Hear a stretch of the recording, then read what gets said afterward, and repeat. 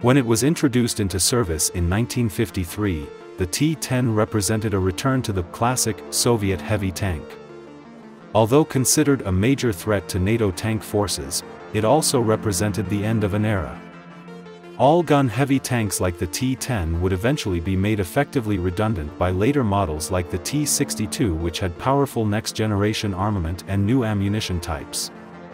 The tank was gradually withdrawn from service in the 1970s, though the last tanks would only leave Russian service, by decree of the President of the Russian Federation, in 1997. As such, the T-10 outlived the Soviet state that had created it.